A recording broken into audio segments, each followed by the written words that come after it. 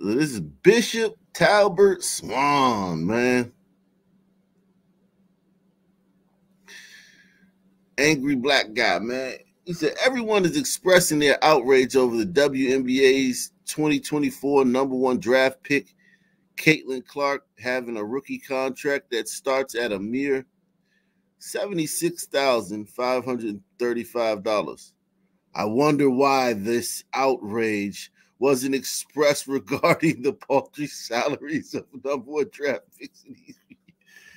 That's crazy. They've been complaining about this shit for years.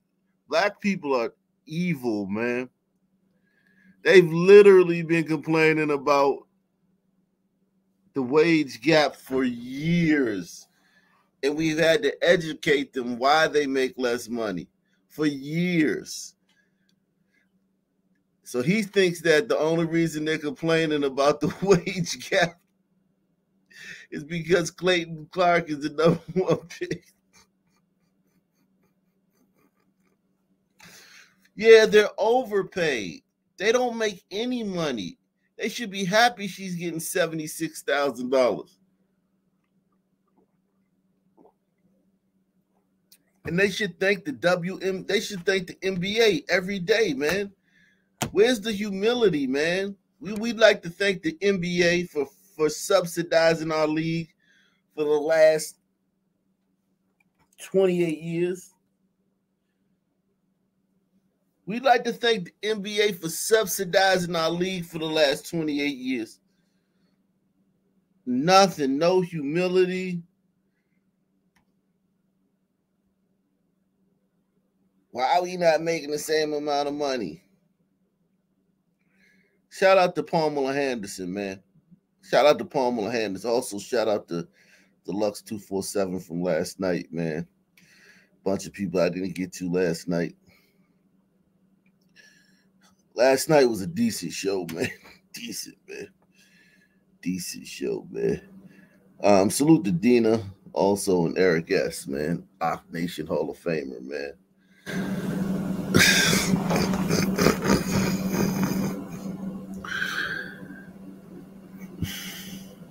Yeah, but Mr. Bishop Talbert Swan, man, they're not complaining about this because Caitlin's the first pick. They've been complaining about this for years. Women don't understand, man, that if you don't make any money, man, first, a lot of things you got to explain to a black people and women, man, because this is a black man who doesn't understand this. But he doesn't understand a different part of it. Caitlin Clark got invited on Saturday Night Live instead of the boring, anonymous chicks from South Carolina's basketball team because Caitlin Clark gets ratings and she's very popular and people want to see her. Now, when it comes to the White House, the boring, anonymous chicks from South Carolina's basketball team will be invited to the White House because they won the championship. But this notion that Caitlin Clark should forfeit every opportunity she has to the anonymous, boring players on South Carolina basketball team because she lost the championship game is literally makes me just further think that, yeah, black people, I see how you were enslaved. I see how Africa looks the way it looks. Black people are not very smart. They're not very smart. It just is what it is. Press 1. No, better yet, press 1 if you think black people are smart as a collective. Press 1 if you think the collective of black people are smart.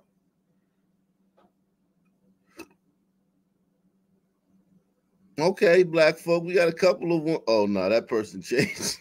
They put a 1 and they immediately put a 2. Damn.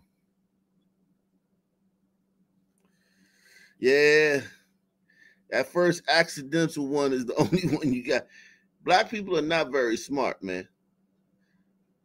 These WNBA chicks have been complaining about their salaries for years.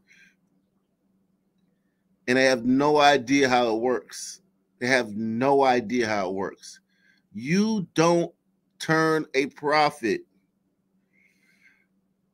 Therefore, the salaries you do have are charity. And you should thank the NBA every day for the little money you do make, instead of complaining why you don't get more. Now, hopefully, Caitlin Clark's popularity can change that for you guys, and you guys can start making some money. But here's my thing, man. Listen, I'm going to put it to you like this, man.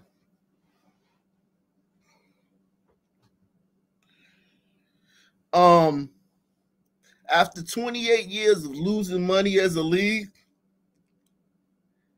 that first little bit of money y'all make off of Caitlin Clark, y'all owe us in back pay, man. Y'all owe the NBA in back pay. Y'all got to pay off that 28 years worth of debt before y'all start increasing y'all salaries, man. Fuck that. They acting like they just going to have this big year with Caitlin Clark and then they just going to start increasing their salaries. Hell nah. Y'all owe us. Y'all got a bill, man. Y'all got a bill with the NBA, man. Y'all owe the NBA 28 years worth of fucking back pay salaries and flights and promotion. Y'all don't just get the motherfucking first check y'all make when y'all finally earn some money as a league. Y'all gotta pay off that 28 years. Fuck that. But I know the NBA ain't gonna make them do that. The NBA gonna let them keep their little money and shit. NBA like their parent, man. NBA treat them like their parent and shit. NBA gonna let them keep their little money and shit. Pat them on their head. Oh, you did a great job. Y'all made some money now, man.